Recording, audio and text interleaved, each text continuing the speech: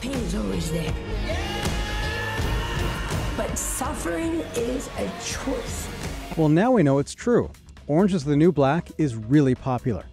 Up to now, it's been difficult to quantify how many people are watching TV shows on streaming services like Netflix, Amazon, and Hulu. But now Nielsen has released its first report on streaming viewership. A Wall Street Journal review of the data reveals that between June 17th and 19th, the Season 4 premiere of Orange is the New Black was watched by 6.7 million U.S. viewers.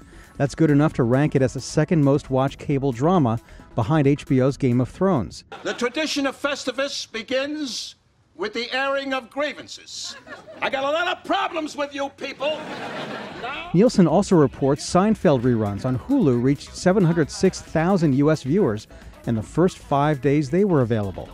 As expected, audiences for streaming services tend to skew younger than regular TV. Nielsen's data reveals, for example, 44% of viewers who watch Better Call Saul on Netflix are between the ages of 18 to 34. That compares to 24% of the same age group that watches the series on AMC. Nielsen's data reveals overall 16% of people who watch a show on Netflix also watch it on traditional TV. Much like its measurement of traditional TV viewership, Nielsen uses a sample group, in this case a panel of 40,000 U.S. homes, to measure streaming audiences. But unlike traditional TV ratings, Nielsen is only tracking streaming data for TV studios that opt in and ask for data on particular shows or time frames.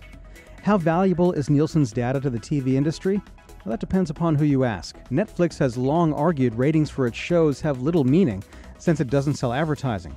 Plus, Netflix says online viewing is on demand and stretches over longer time frames than traditional TV.